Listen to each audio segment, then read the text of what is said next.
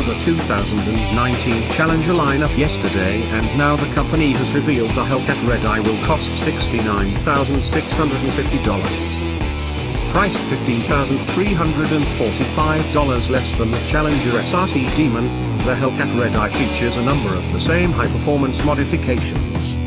In particular, the car's 6.2-litre V8 engine has a 2.7-litre supercharger, an upgraded fuel injection system and strengthened pistons. These changes enable the mill to produce 797 horsepower, 594 kilowatts, 808 PS, and 707 pounds-to-foot, 957 newton-meters, of torque.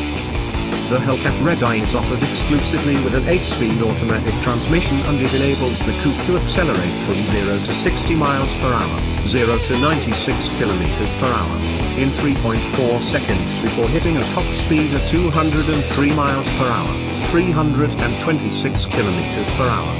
Dodge also claims the model is the fastest Grand Touring production car, as it can run a quarter-mile in 10.8 seconds at 131 miles per hour, 210 kilometers per hour. While the Redeye is the star of the show, the standard Challenger SRT Hellcat just become a lot more affordable. Dodge cut the price by over $5,000, and the Hellcat now starts at $58,650. Despite the price cut, the car has an upgraded engine that produces 717 horsepower, 534 kilowatts, 727 PS, and 656 pounds-to-foot, 888 newton-meters, of torque. Now that the fun stuff is out of the way, let's start at the beginning.